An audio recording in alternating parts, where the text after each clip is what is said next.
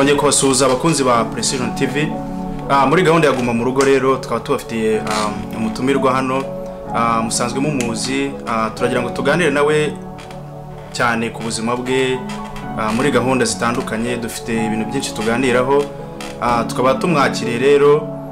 Turagira ngo nubwo musanzwe mumuzi atwibwire, atubwira amwe mu mateka ye, noneho dukomeze ikiganiro. Tuguhaye ikaze. Urakoze cyane Bahati.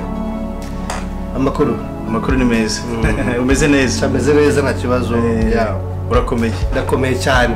Okay. So rero twagira ngo muri rusange ubwire abakunzi ba Precision TV, ubibwire.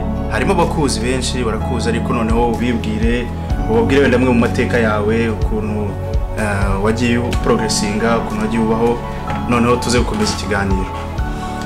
Bahati urakoze cyane. Nitwa Bahati Kalisa. Nkaba ndi umugabo wubatse, nkaba ndi umugabo wubatse ufite umwana umwe, nkaba ufite imyaka 30, ngiye ukaba hafi n'6. nkaba naravukiye Bugande, ngakurira mu Rwanda. Nkaba nkora umwuga w'itangazamakuru hano kuri Precision TV. nkaba mba hano muri Amerika.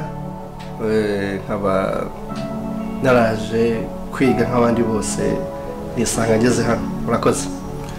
Urakoze cyane rero Bahati Kalisa, nkuko bitubwiye. Ese waba ufite akazina ka kitirano cyangwa se k'abastari cyangwa se k'umwuga ukora? Arakoze Bahati, nta zina uzareba ibiganiro byanjye byose nitwa Bahati. Ntago mfite umwihariko w'izina, nkoresha izina ryanjye Bahati. Okay. So turakomeje rero noneho muri rusange se turagira ngo tuganire mu buzima busanzwe. Ese watubwira amwe mu mabanga yawe, ukuntu wagiye uprogressinga? Ese turuka hehe, wavuye he? Narakoze cyane. Nta yandi mabanga nkuko nabivuze mbere. Nkaba ndarisanze ndi hano muri Amerika. Nkaba nkora umwuga w'itangazamakuru, nkaba ari naho niga. Nkaba ari ibintu nkunda, nkora nkuze cyane. nkaba numva ko nawushishikariza n'abandi kuba bawukora, ko n'umwuga mwiza nkuko mbona nawe utangiye no iraza. Tujya tuganira byinshi. Okay. So murakoze rero, mwamubonye ni Bahati Kalisa, turi kumwe hano muri studio. Turagira ngo noneho twinjire mu kiganiro neza, tuganire ku bintu byinshi bitandukanye.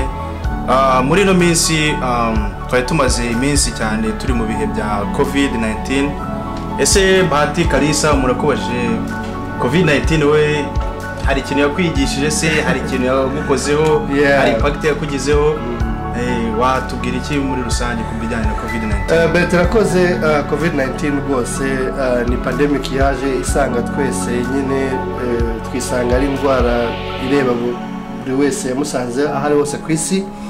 Ariko nyine nkuko bivuze, yagiye itanga isomo ridasanzwe nyine ku bantu. Hari ikintu cyo kwiteganyiriza, bivuze ngo umuntu wabitse udufaranga twe, iki nicyo gihe nyine cyo gukoresha twa dufaranga twe, kuko kuguma mu rugo udakora kandi nta yindi income ufite, n'indi somo twabonye ridasanzwe. Guhora mbese guhora witeguye, ntabwo ubuzi kigiye kuza. So no gukora uzigama. Ariko COVID mu buzima busanzwe, nanjye nk'abandi bose nasanze mu rugo kwicara. Nuko gera professor ko amasomo yanjye ntabwo izahagara, akomeje kuyakora, niyo siporo no kura film. Okay. Mwamwumvise rero Bahati Kalisa atubiremo muri macya, ariko turacyari ku kibazo cya COVID-19. Ese urabona ko iki kibazo cya COVID cyateje ibibazo ahantu henshi hatandukanye, mu bukungu, mu mibereho rusange y'abantu. Hari ibintu byinshi byahindutse, hari bimwe byafunguye, hari ibindi bitarafunga. Ariko se urasanga ari nk'iki noneho cyakorwa, cyangwa se ari nk'izihe ingaruka zizaba nyuma y'iyi COVID-19? Bahati urakoze. Ingaruka ni nyinshi cyane, kubera ko kampani nyinshi zarahombye, abakozi benshi ku kazi barahagaze. Ahantu hose umuntu rusanzwe ufite ikimutunze mu buzima busanzwe bwa buri munsi, yakoraga abona iryo faranga yarahagaze. Amashuri menshi yarahagaze. usibye ko hano muri Amerika ho biratandukanye kuko n'abana muri primaire bahise babashira online. So ingaruka rero zizakomeza kuko na COVID-19 ino ndwara yacakomeje ntawe zigiye zarangirira. Twe hano muri Amerika tubona umunsi ku wundi indwara igenda yiyongera umunsi ku wundi, ntabwo byoroshye, ariko hamwe n'Imana byose ndabona bizatungana. Urakoze cyane kuri icyo gisubizo duhaye. Urabona ko muri rusange ikibazo cya COVID kivuyemo. Hano muri Amerika turi havutse ikindi kibazo cy'umugabo w'umwirabura wahohotewe n'umuzungu, umupolisi amugirira nabi kugeza ubwo apfuye, kandi wenda habagaho ko n'ibyo bamushinjaga bagomba kubikurikirana batamwambuye ubuzima bwe. Ese wabonye ko habaye imyigaragambyo ndetse noneho iri ku rundi rwego tutigeze tubona? Ese noneho iki kibazo cyo wakivugaho iki ku bijyanye n'urupfu rwa George Floyd? Bete urakoze, ni ibintu bihuriranye ni COVID-19 n'urupfu rw'umuvandimwe wacu George Floyd. hari isomo nize muri secondaire rya history n'ubu hano niyo twiga amateka. Amateka no kugenda agaruka ni ikibazo gikomeye cyane cy'abirabura uburyo bajya batotezwa na hano. Iki kibazo ntabwo ari ikibazo gitangiye ubu ngubu, kimaze imyaka hafi 50 cyakomeza, kandi si n'ubwa mbere bino bintu bibaye. George Floyd nuko yabaye nk'urumuri rw'abandi birabura kubera wenda video yafashwe, ariko hari n'abandi bagiye bapfa muri rupfu rumeze kuriya. Ngewe nkabibona niba nabitaye na system iriho, kuko hari abavuga ati president uriho na aveho, ariko no muri president bariho including Obama, kino kibazo cyagihari hari abirabura bagiye bapfa. So rero nkabona ko jewe iki kibazo mu bazungu harimo abazungu beza, harimo n'abazungu babi, yewe no mu birabura harimo abirabura babi bafite ubwango, harimo n'abirabura bafite umutima n'abirabura beza. Nje nkabona ko iki kibazo nyine igihe kirageze nk'uko bose bagenda bivuga enough is enough. Urupfu rwa George Floyd ntabwo yakabaye apfa kuriya, urumva. Nje video narayibonye nyibonye ndayirangiza n'uyu yayisubijemo simashaka no kwireba, no kuvuga ngo n'inyamaswa ntabwo wayica kuriya. Uriya mugabo yapfuye urupfu kuko rwagaragara ko wagira ngo amwisha bishaka uriya mugabo, ariko byose bishingiye ku kintu cya justice. Niyo mpamvu urimo kubona imyigaragambyo yose irimo kugenda iba ishingiye ku kintu cya justice. Nguvuga ngo justice zimwe ntabwo zigeze ziba mbere, ugasanga umwirabura arapfuye, umupolisi baramurekuye cyangwa baramufunze, ariko ubu turabona ko hari impinduka zirimo kugenda ziba zikomeye. Ikindi ni ukubona n'abandi bantu bari mu nzego z'umutekano nk'abapolisi mu yindi mijyi usanga nabo bifatanyije n'abigaragambya n'izindi nzego zitandukanye bagenda bava ku rupfu rwa Floyd. Mbese yabaye nk'urumuri afite urumuri mu birabura no muri Amerika. Wari ubivuze neza rero Bahati, kuko ureba ugasanga ni ibibazo bimaze igihe kirekire, abategetsi babayeho igihe cya mbere cyabanjirije igihe turimo, nabyo byarabaga cyane. Ese ubona ari nk'iki kintu gikwiriye guhinduka, yaba muri systeme y'ubuyobozi se cyangwa muri systeme isanzwe y'igihugu, ku buryo noneho kiba ikintu kiri flexible ku bantu bose, ntihagire abantu bamwe bumva bari hejuru y'abandi, ntihagire n'abantu bumva bari hasi y'abandi. Bertrand arakoze. Urebye maze iminsi isoma cyane bino bintu, ariko na mbere byagiye biba, aho ugasanga n'ubundi nta gikozwe bikarangira mu magambo gusa, ariko igihe kirageze kugira ngo bongere Congress ishyiraho amategeko legislative yindi, kuko baracyagendera kuzakera zo muri za 1968 mu gihe cya Martin Luther King. Igikeze bashyiraho andi mategeko akomeye cyane wenda akora kubirabura, mu gihe hageze uba abused nka kuriya byabaye akaba yahanwa, kuko urumva amategeko ntabwo arengera cyane umwirabura kurengera bibonye. Umupolisi yumva ko afite uburenganzira bwo gukora icyo ashaka, urumva ntabwo ari buhanwe. ni justice urimo kumva nyigagamye urimo kugenda niba nicyo ishingiyeho igikerezo haho justice nyayo yaba ku bapolisi bahotera abirabura. So ndumva ari kubivayizinga no kongera update mu mategeko asanzwe ariho ari federal ku buryo arengera wa mwirabura urumva n'uburenganzira bw'ikiremwa muntu cyane, kuko hari aho bagiye bavuga ko ngo tactical bakoresheje abapolisi ngo hamwe bagiye gukoreshwa mbere kandi wenda abandi bapolisi bakabivuguruza ati twebwe mu yindi migi ntabwo tubikoresha kuba bashyira ivi ku muntu. So ubwo rero bagiye bahindura amategeko yandi mu buryo bahugura abapolisi hari icyo byatanga. Arakoze cyane rero Bahati Kalisa, turacyari kumwe mu kiganiro turakomeje. Twagira ngo wenda duhere ku bibazo abantu bibaza cyane, ibibazo tumaranye iminsi turimo. Reka none twigaruke mu buzima bwacu busanzwe. Urabona ko Bahati nubwo tubwiye ngo uri umugabo ugaragara nk'umuntu w'umujene. Ukora siporo se nyinshi, urya neza, bigenda gute kugira ngo ukipinge size yawe? Urakoze rero Bete. Hano rero muri Amerika nkaho usanzwe ubizi hano kubera guhora ntabwo umuntu yicara hano, umuntu arakora cyane, mu gukora cyane bigatuma ahora keepinga iyo shape, gukora cyane urumva kujya mu kazi, zo stress gukora buri munsi urumva. Siporo ntabwo I'm not a good fan muri umusportif cyane, ntabwo ndi fan yayo cyane, ariko ubundi iyo nyibonye ikorera mu rugo ndayikora, ariko ntabwo ari ikintu mfatira umwanya cyane. Siporo aho umuntu akora filime cyane. So turacyari mu buzima busanzwe. Se Bahati, watubwira mu buzima bwawe busanzwe bwa buri munsi nk'ibiryo ukunda kurya ni ibi? Jewe rero ibiryo nkunda kurya rwose, ibyo nkunda nkunda umuceri wenda ukunda cyane. Bajya bavuga ngo umuceri ni ibiryo byoroshye guteka.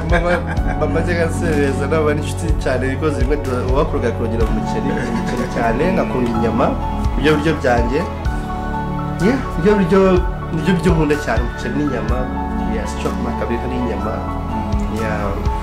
Mwamwumvise rero Bahati Kalisa rwose, icyo kintu gituma ahorana itoto. So none se Bahati Kalisa tukubaje mu buzima busanzwe, turacyari mu buzima busanzwe. Ese waba ukora siporo? Wabimbwiye ko ariyo mu nzu, ariko se tujya tubona ko hano hari imikino myinshi, abantu bajya guhavinga fan, abantu bajya baba busy mu tuzi, turaza kubigaruka bijyanye n'akazi. Ariko se muri rusange ujya hanze ugasohoka ufite nk'umwanya ukatembera ukareba ukuntu situation hanze imeze, ukenjoyinga?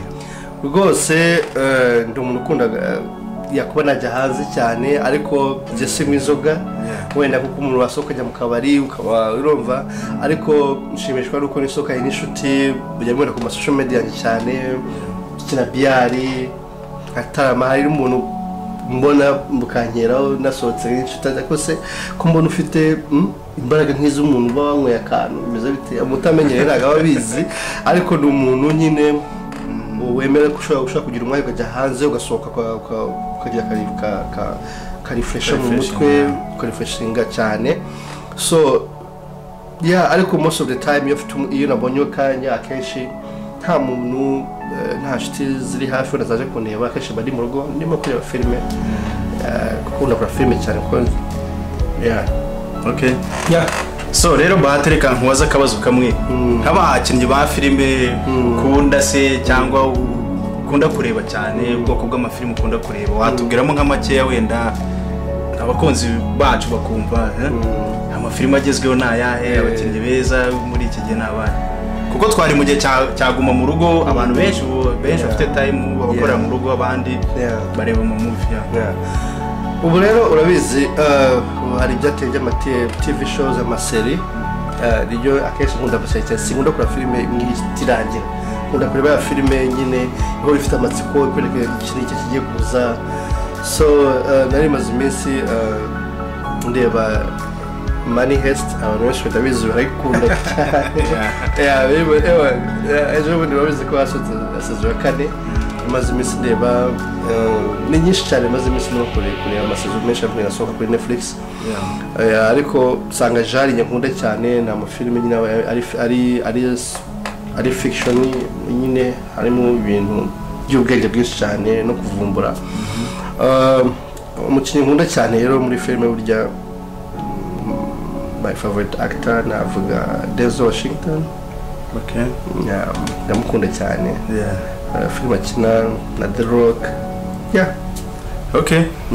Turacyari kuri Precision TV rero, niba utarakora subscribe, go ahead and do it. Turacyari kumwe n'umutumire wacu Bahati Kalisa, turagenda tuganira mu buzima busanzwe, ubuzima tubayemo, wenda hano aho turi n'ahandi kuko twanahabaye. So twari tukiganira rero, nashaka kugira ngo mubaze wenda se Bahati Kalisa, turabizi ko hano muri Amerika akazi ntago kaba koroshye, ariko noneho yatubwiye ko arakora kaniga. Ese ibanga ni irihe, bigenda gute kugira ngo ibyo bintu bashe kubishobora? Kuko hari abantu benshi batangira ishuri eda bakareka akazi, cyangwa se bagakora part time, cyangwa se ishuri akagera bakadropinga akavuga tugiye gukora tu. Wowe ibanga ni irihe, bigenda gute, wasangiza abakunzi bacu iryo banga ni irihe? Arakoze cyane Bertin rwose. Hano muri Amerika akenshi bikora abantu bakeya, ntabwo byoroshye, either uriga cyangwa ukore. cyane cyane nkatsi tuba twaravuye iwacu dufite imiryango dutunze, urumva ntabwo byoroshye. Uba ugomba gukora cyane kugira ngo ubeho hano kandi ugire n'abufasha abosize mu rugo. Ariko nanone wareba ukavuga se abi bintu uzabikora kugeza ryari, gukoresha gukora akazi kuko ubusanzwe jewe ndi umuntu ukunda kwikorera. Nyine ubwa mbere nkoreye abantu ubundi byananiye no kuva cyane nkino mu Rwanda arikoreraga. Ariko kize muri Amerika usanga umuco ushaka amafaranga no kubanza ugakorera abantu ukagira iyo capital ejo, kuko ni muri daza kwenda kugira mbivugaho niyo vision yanjye. Ariko warumbaje ibanga ni irihe? Ibanga nta kindi, ni target ni wa mugambi bawihaye kavutse mu myaka 5. Reka nikore nkore sacrifice, nje niga nijoro kumanywa ngiye gukora. Ntabwo byoroshye nyine, nta mwanya upfa ubusa. Nta kidashoboka, harabo bigora, harabo ariko Imana kugeza birafasha nkabikora, nkabifatanya n'umwuga w'itangazamakuru nawo butoroshye. Nako nta kandi kazi ngo hafi ibintu bitatu icyarimwe, wiga ugakora itangazamakuru kongera kujya gushaka akazi. Ntabwo byoroshye, ugashaka umugati, amabire ya hano urayazi. Amabire ya hano muri Amerika udakora urapfa rwose. Hano ntabwo ari nk'ibyo muri Afurika usanga ngo umuntu ushobora kubwira uti nguriza amadolari cyangwa se nguriza 50 ejo ndabiguha. Muri Amerika ntabwo biba urabizi. Umuntu aba asavaye koko yakoze. So rero gukora ni ikintu cy'ingenzi cyane hano, ariko nanone kugira ngo ube mu buzima bwiza hano muri Amerika no kuba harisi. Nicyo kinyambwiye n'abana bato bakiza hano muri Amerika, nyakubona amazahano irahagije. Ariko experience ubu namaze kugenda yibona, nta kindi kintu hano ushobora kuba kurusibya ubumenyi. Urakoze cyane Bahati, ubivuze neza cyane ko ishuri nicyo kintu cya mbere. Ariko kuko abantu benshi tuba dukeneye kwishyura amabire no kugira gute, urumva ni sacrifice, ni ikintu ugomba gutanga. So tukiraho rero ndagira ngo none nkubaze ku bijyanye n'umwuga wawe personally, ese igitekerezo cya Precision TV cyaje gite, wabitekereje ute? Ese inspiration wayikuye he? Iki kibazo ntabwo rero akakimbaza. Urakoze cyane, niwe muntu ubajije ikibazo. Precision TV Precision TV yatangiye muri mu ntangiriro za 2017 gutyo nibwo twatangiye. Ngiye ko kariyeri yanjye nsanzwe nkunda ibintu by'itangazamakuru, ibintu byose bijyanye no gufata amashusho, ni ibintu nakunda kuva kera. Ari nabyo niga ibyinshi, hari n'ibyo kwaga bisa nkabyo mu Rwanda, muri project zimwe nagera nkora. Noneho ngeze hano ndeba ubuzima buri hano mbona bworoshye.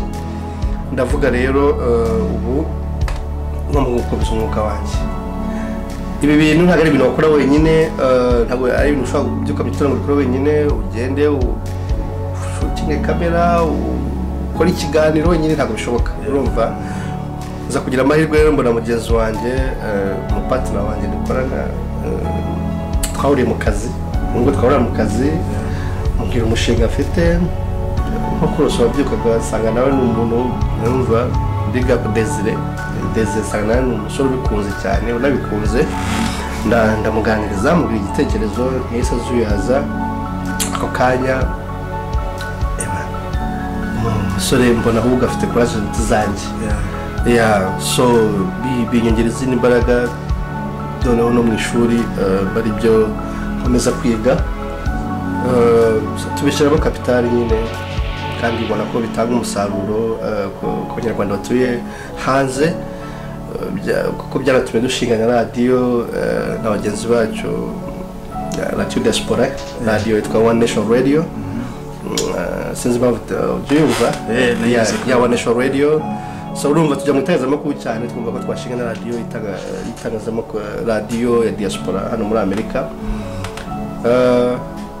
Precision TV irahari dukora ibiganiro bitandukanye kandi tukaba dufite vision yuko kera tuzagira itangazamakuru ritari rya online ahubwo ari itangazamakuru rishinze imizi dushobora gushora n'imari mu Rwanda no muri Afurika yose Precision TV nibe ku YouTube gusa wikaba ikagira umunara mwamwumvise rero Bahati Kalisa n'umushoramari nubwo akiri mu bintu bimwe muhugeje kugira ngo bivemo so ushatse gushora imari rero mwamwumvise hano ni investment buri investment ntago uvuga ngo uyu munsi iracamo ifata igihe so turacyaganira Kalisa Bahati so ndagira ngo tuvuge rero no kubijyanye muri rusange n'akazi uri gukora ndabizi ko hano ntago byoroshye twabivuze gukora akazi ukaniga ese nko mu kazi ubona utuzi twano muri Amerika ukompaye wenda naho twavuye ubona bisaba iki ubona harimo inyungu yihe cyangwa se ubona ari abantu bari gukorera kugira ngo bishyure gusa akazi rero muri Amerika hano nyine ngiye nkita general labor n'akazi k'imbaraga muri Amerika burya gusa muri Amerika hano nyine nushaka warize iki muri Afurika uraza hano rero consider you umuntu warize binababaje cyane ugasanga umuntu avuye muri Afurika afite experience y'ikintu ni umu-engineer ni umudokiteri wenda mu kuvura amenyo cyangwa iki yagera hano akaza koza amasahani ni ibintu bidasanzwe bimenyerewe muri Amerika hano rwose uraza ukicisha bugufi kirabonye mu kazi ukaza akazi kose ikiza cya hano akazi kose karagutunga waba usasa muri hoteli waba ukora mu ruganda waba ukora hehe so mu myaka 6 irenga maze muri Amerika hano narwaye intambara kugira ngo mvuge ni iki cyankura muri tuno tuzi two gukorera abantu guhora ukoresha amaboko turimo turasaza imyaka naje hano ngana siko sikungana turimo turasaza rwose ibintu zabikora imyaka ingahe umwana azakura asanga gikora kakazi urumva ni nk'ibi byose nyine usanga uvuga uteka nshinga ikintu mbona nanjye ejo cyangwa umuntu akazi ariko akazi rwose ikiza cya hano akazi karagutunga ukabaho mu buzima nyine nk'ubwo urabona muri Amerika hano hari level z'ubuzima hano hari abakire hakaba na middle class hakaba n'abakene usanga muri Afurika burya haba level ebyiri burya muri Afurika either ubu umukene cyangwa umukene bijya biraga kugira ngo ugire umuntu babandi baba bita middle class either ubwo niba yafite urayafite niba utayafite ubwo ndacyari hasi cyane hano nyine middle class wa hano ufite imodoka nziza ya minisitiri wo mu Rwanda rwose arayigura arya abantu k'umukire abaho so urumva akazi ka hano rwose iyo ugashizeho umutima ntugasuzugure urakora ariko ukagira intego ivuga iti ndava akazi nzagumya gakore so bisaba ngo ubukora akazi nkako ariko uteganya uvuga uti hari aho mu minsi imyaka 5 iri imbere nzaba ndimo nakora iki kintu nanjye ndimo guproduce ahubwo mpa n'abandi akazi muri Amerika birashoboka n'ibyo bajya ngo land of opportunity sometimes real babiri byo kubera ko hano yuje uri very babyita ngo na American dream is real you're very very oriented wapanze gahunda zawe zicamo neza ukaza ugaspend umwanya ukajya mu ishuri ukiga ejo nibo abazungu tubonana bigo mu office twe turimo turabakorera niba natangije no gahunda kuva nanjye ni icyo kintu nakora cyankura muri no nabita ubucakara ko kwera abantu so akenshi natangiye nyine nkora mu bwose busanzwe ariko ubu ngubu nkora makwe nakabyange urumva makwe bigani ibintu byose biri related na video ubona ko harimo agafaranga kandi birimo biragenda kurusha uko wakorera umuntu ni investment. So muri rusange rero Bahati Kalisa turacyari kumwe mu kiganiro turagenda tumubaza ibibazo bitandukanye. Ese tuzi ko hano hari societe cyangwa community y'abanyarwanda. Se ubona gute abantu imibanire yabo, babona umwanya wo gusurana, babona barahura bagafashanya, ese niba ari uko bimeze cyangwa atari ko bimeze, ese byagenda gute kugira ngo twimprovinge noneho usanga abantu bakorana nkuko bavuze ngo nta muntu wakora investment cyangwa business ku giti cye.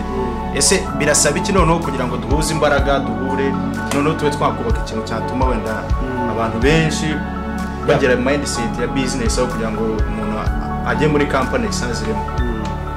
Albert yakoze cyane, ndavuga mu tuntu tubiri, ndavuga icyo kintu cya diaspora n'ikintu na business ariko diaspora cyane n'imyumvire cyane cyane y'abanyarwanda turi hano hanze.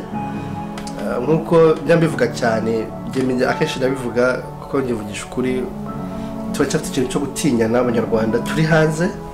Hahandi umuntu akubona akakubonamo ikindi kintu nyine akagutinya akagucekaho ikintu kubera ko wenda umuntu afite background zimeze kimwe, urumva iyo ugeze kuri iyo level biba bigoye kugira ngo umuntu mushobora kuba mwasharinga n'igitekerezo cya business.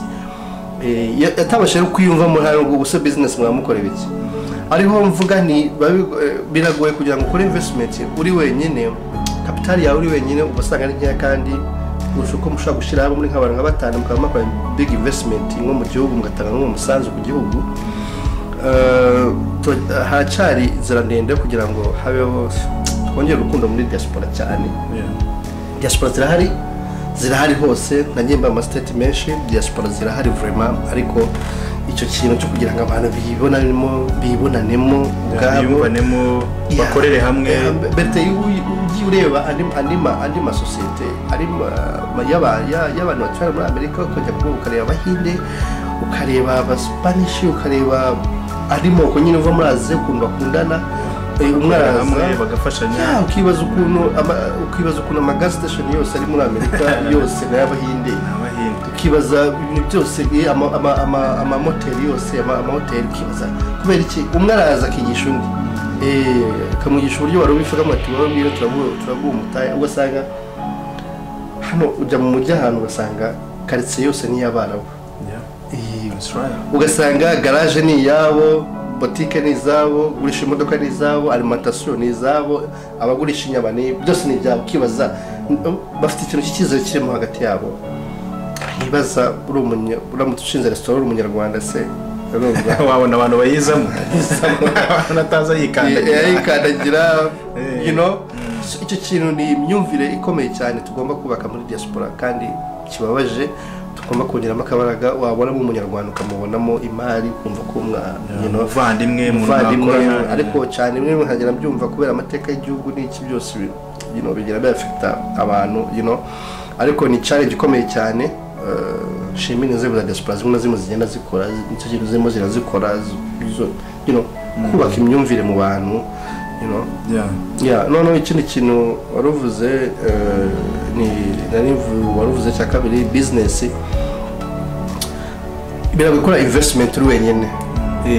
Investment uri wenyine wabibwira abantu buriya hagoye kugira ngo mbone abantu bari serious mushaka kwicara ukabati mureke tukore business ni nova. So it's a challenge, ariko ushaka kuyikora yagutwaye imyaka 10 ariko mwishiza hamwe ushaka kubatwara imyaka 2. Abivuze neza rero Bahati Kalisa, kuko turacyari kuganira kandi turebera hamwe ibibazo muri rusange. Se twabyitwaramo gute, twakorana gute kugira ngo nkuko babivuze ayandi makomero tusangayo afashanya. Ese Bahati ubona nkaki noneho yatuma abantu dushobora kumvana tugakorera hamwe tugashyira hamwe, ubona ari nk'iki kintu dukwiriye kwimprovinga nka community y'abanyarwanda twahuriye hanze, haba ari muri Tennessee cyangwa se muri United States, ku buryo umuntu yakumva umuntu aje ukamufata nk'umuvandimwe ukamufasha kugira ngo nawe atere imbere, twese tuzamurane noneho tube twagira impact hano turi ndetse no ku gihugu cyacu. Urakoze Bete, urabona ahantu turi hano muri Amerika ndumva n'ahandi hose mu yindi migi ko bimeze no mu yindi migabane hari inzego za diaspora zihari. Inzego za diaspora ziba zihari muri objective baba bafite nyinshi ni yose byo guhuza abanyarwanda kongera ubumwe urumva n'icyabateza imbere hagati yabo.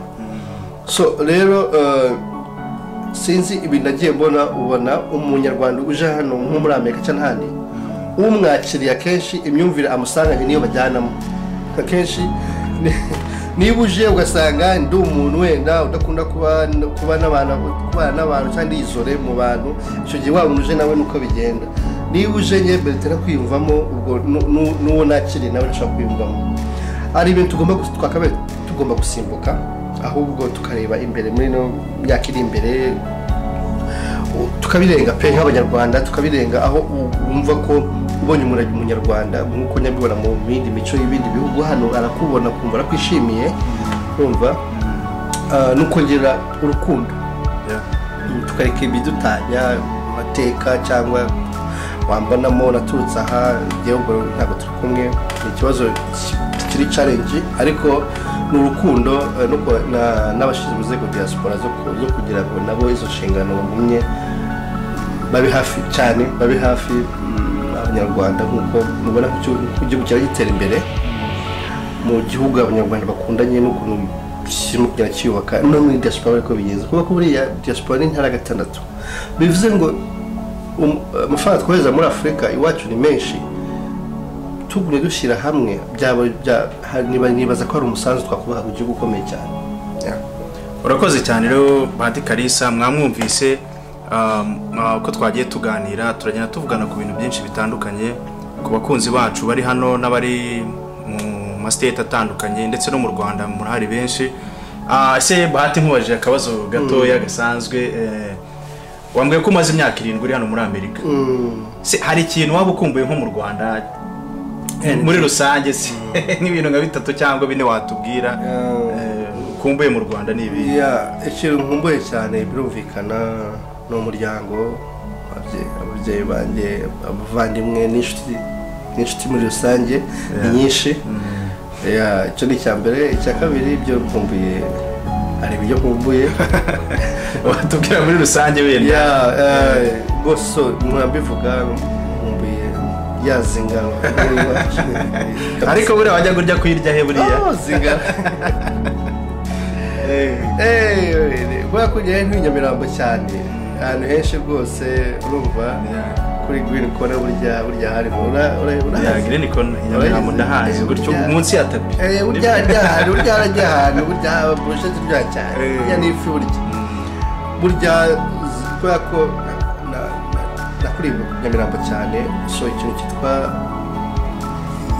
izo nyama ziwacu ko inyama za hano urazibonye turya inyama ariko inyama za hano ntabwo ari za nyama ushobora you can smell even ntabwo zifite taste gu ya gu ya ntagare yumva ngumba ikintu chapati chapati vraiment cyane cyane nkumbuye rwose ni ikirere cyaho kirima umwe nkumeka ubyuka ukumva ibiwanyu ikintu n'ibyo bintu bitatu. Se Bahati ndabizi umaze imyaka myinshi hano kandi ngenda bizi twese turabizi tugenda tubibona no mu makuru n'ahantu henshi hatandukanye. Ese ubona kuko nk'uko tuzi u Rwanda rugenda rutera imbere mu bintu byinshi bitandukanye watubwira nk'ibintu nka 3 ubona byateye imbere nyuma yuko havuye wenda wagiye ubona mu makuru cyangwa he? Nje maze kuhava ibyo mbasha kubona ikintu cya mbere nahavuye cyatembere mu buryo bwa transport aho umuturage akoresha tap and go akana hano muri Amerika ndabyibuka za hano rwose byatugoye cyane uburyo kuri kandi tukajya kuri base uri muri Amerika ukumva ni ibintu biri mu Rwanda big up kandi keza cyane karantunguye numva kandi kantu wenda kahindutse byo n'ibikorwa remezo imihanda abavayo bambwira ko rwose ngo nta karitse n'imwe bitarimo nta vumbi nta cyondo nta vumbi vraiment. Ikintu icyo kintu vraiment nacyo ikindi kintu nahavuye n'amazu yongereye ya amazu twasize ubu amaze kwiyongeraho maremare rwose ageze muri 5 umuntu atarasanzwe azi cyangwa yasize urumva ariko kuzagerayo no kurangisha no gushyiramo GPS ikajya kujyana ugiye actually uvuze ntabwo na GPS umushingira ushobora gutega ukoresha GPS ukagenda mu ntara ukajya ahantu hatandukanye c'est vrai yeah wow GPS kugeza akora kandi kantu you know yeah okay seba nkubaze nanone turacyari wenda kuganira ku bijyanye n'igihugu cyacu aho tuvuka nubwo turi hano ariko ntago bivuze ko tuhari igihe cyose time umuntu azagenda bitewe na plans ariko se noneho nkubaze wigeze ujya gusura ingagi ndi mu Rwanda ntabwo nzijyayo ntabwo nabeshya nzijyayo ariko nibaza ko ubu ngubu ningenda tanga wa musanzu nyine ku gihugu ndafata umuryango wanjye ubwo ngende nzisure kabisa kuko kigiye nubwo ubushobozi bwa bitaraboneka ariko wenda ubwo burahari kandi iyo ugiye ugasura ingagi uba utazi umusanzu ku gihugu cyane murase hari parike n'imwe wigeze ujyamo zo Akagera yigiyemo Akagera yo hari n'indi Nyungwe nayo nabonye hari kanoni pe abantu barahakunze cyane muri iyi minsi okay so turacyari kumwe rero na Bahati Kalisa tugana mu bintu bitandukanye none nagira ngo nkubaze se Bahati ubu ngubu wenda nk'abantu bari muri Afurika benshi wagiye ubibona mu buryo butandukanye ko abantu hari abajya baca mu mazi akabatwara hari abajya bagerageza uburyo butandukanye ese ubona biterwa n'iki cyangwa se noneho wagira inama abantu wenda ukababwira se kuza muri Amerika uje mu buryo bwiza n'uburyo umuntu tekinika akagera hano se ubona byoroshye cyangwa se abantu babikora gute cyangwa ubona ari iki kintu gikwiriye kuba improved numva ko hari n'abatanga amafaranga bakayabarya ariko burya hari uburyo bwinshi ushobora kuba wanyuramo kandi ukaza ushaka ubuzima nyine nk'abandi bose muri Amerika numva ko udashobora ko risika ubuzima bwawe kugira ngo ugere muri ayo mazi usiye kuri wacu muri Afurika utava muri Afurika mu Rwanda ngo ugere muri Amerika uri mu mazi ariko rwose nijya nibaza ko opportunity zishobora kuba ari iwanyu na hano ahubwo wakumva ushaka kuba hano ariho hakubera heza cyane bikaba ngombwa ko ushaka ubundi buryo buzima burahari ukaza kwiga uburyo bwose bwa green card lottery babuhari hari amatraining menshi aba hari ushaka hari za nyinshi ziba ziri ligo ushaka kugeza amahirwe yawe ariko kuba waritse ubuzima bwawe ntabwo nagira inama bajene muri ino generation okay so turacyaganiraho gatoya ariko wenda dusoza kugira ngo tucunguze uburyo umwete ese ni nk'iki kintu wabwira abantu abakunzi ba Precision TV ku bijyanye n'ibyo tubona ubu wenda n'ibintu biri imbere muri rusange we waduha nk'ikintu nk'uko ubibona overview yawe ni iyihe kuri Precision TV se cyangwa kuri ubuzima busanzwe ubuzima busanzwe bw'abantu ukuntu tubaye cyane